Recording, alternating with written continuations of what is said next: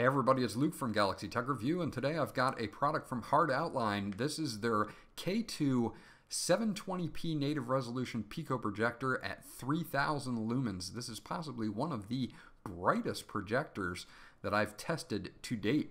Now, Hardoutline has asked me to do a pretty in-depth technical review, so this one's going to be a little bit long, so grab your popcorn, and we're going to get into it now.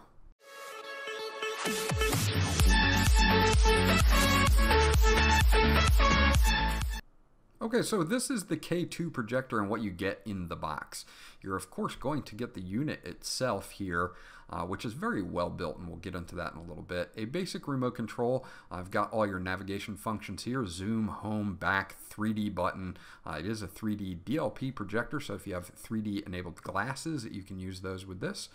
So very nice to have that function just right on the remote, but it is pretty basic, just to let you know. You're going to get your power brick here. This is a power brick that has an input of 100 to 240 volts at 50 to 60 hertz at 2 amps. Output is 19 volts at 3.42 amps. So it is not a big power brick, which is a good thing. It keeps this unit portable. There's also a 3300 milliamp built-in battery in the unit itself. You'll get about 2 hours of usage on that battery. They do give you a user manual here. It is all written in English. I'm not going to spend a lot of time on it because this is an overall in-depth review, so I'm going to go through all the stuff with you step by step. Projection distance up to 3.3 meters will get you about a 100-inch screen. You can actually go double that, so about 6 to 6.6 meters will get you about a 200-inch screen on here. So just as a point of reference. Hold on to this because it's got some useful information in it. We'll get into some more tech specs in a second. Taking a look at the main unit, this is a solidly built unit. This unit is an aluminum unibody shell. It's got a nice sliding lens cap on the front. The front and back panels are plastic, but the rest is all aluminum. On the right hand side, you're going to see that you have an IR port as well for your remote control. On the back, we're going to have all of our ports here. You're going to have your DC input, a dedicated power button, a USB 2.0 port, a USB 3.0 port, a full HDMI port, a micro SD card slot, a VGA/AV cable, which I did not get with my review unit, so I could not test that portion of it. A 3.5 millimeter audio jack for headphones or external speakers, and a dedicated on and off switch. This also has a jog wheel on the right hand side for manual focus, and it's filled with a ton of different features. This has a 3300 milliamp battery in it that will last you up to 120 minutes of playback time. You get about 7 gigabytes of internal storage. Then you can also add that SD card. You also get 2 gigabytes of RAM.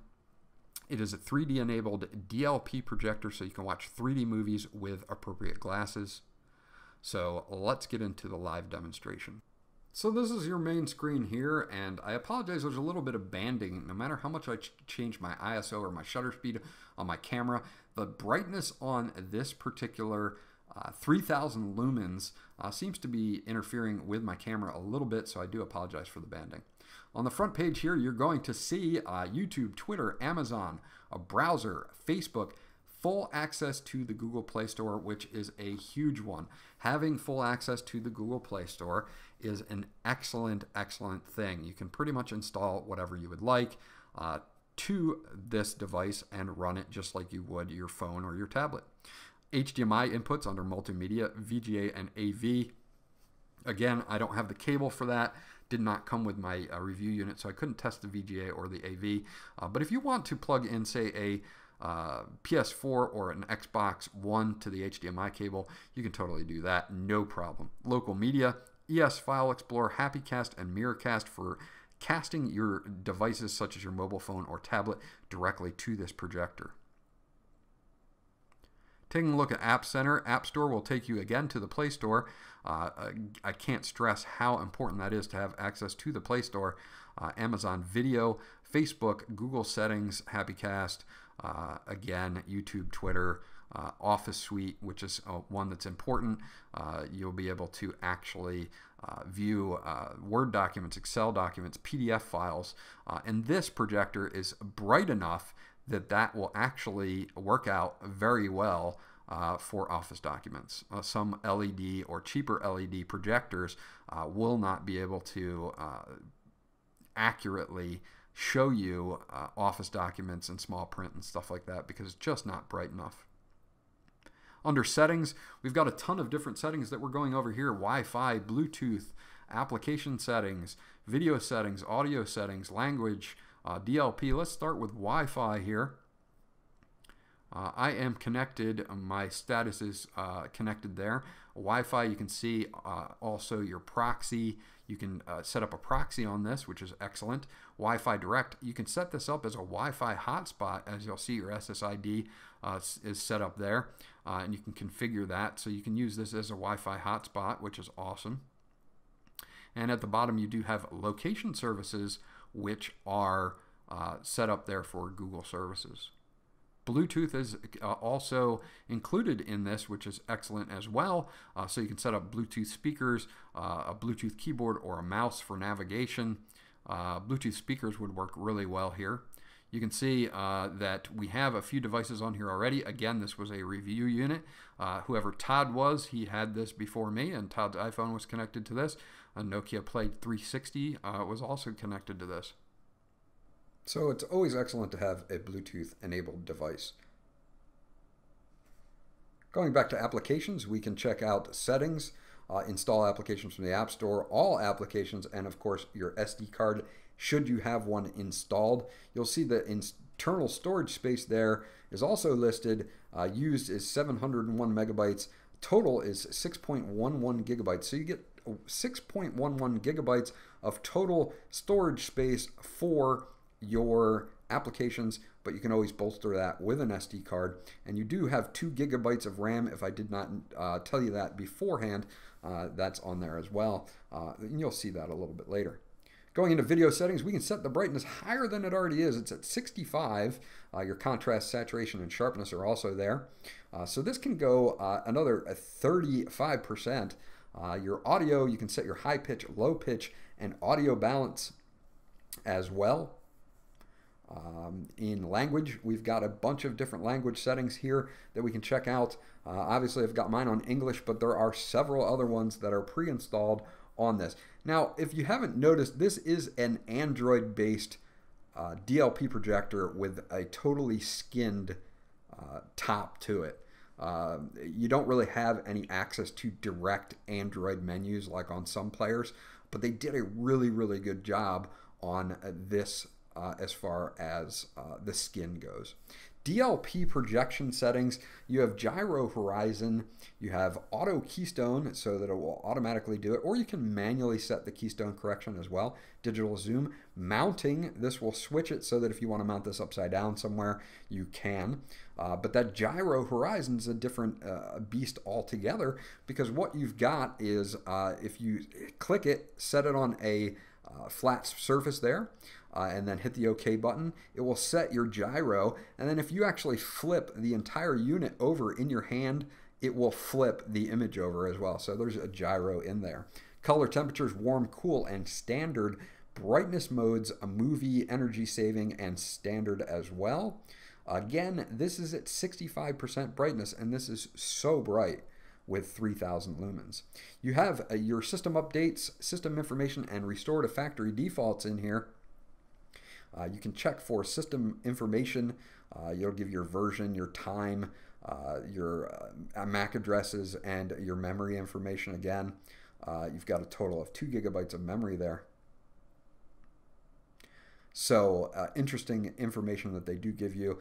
System updates, you can check over the internet, and I did check for mine. You can also do firmware updates, and my system is running, or this particular system is running the newest update that I checked for over the internet, so OTA updates work on this as well. Other settings here, we've got a couple different things. We've got wallpaper. They've got a bunch of built-in wallpapers you can use if you'd like to change it from the default one. You probably can add other ones as well if you would like. But I'm just going to select a space-themed icon here. You've got touch sound effects on or off, visible passwords on or off, power on mode, standby or direct. You can have launcher mode to launcher or source, so that it'll just go to your source or the launcher itself. And I just leave it on launcher because I like to have all of that. About, your model is 8S31. Your system version is listed there. Memory information is listed again. System verified.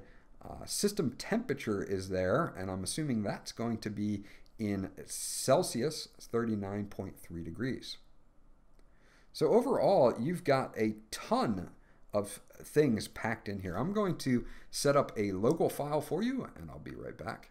Okay, so now I've got a USB stick inserted in the back of the unit, and we're going to play an MP4 file in 1080p resolution.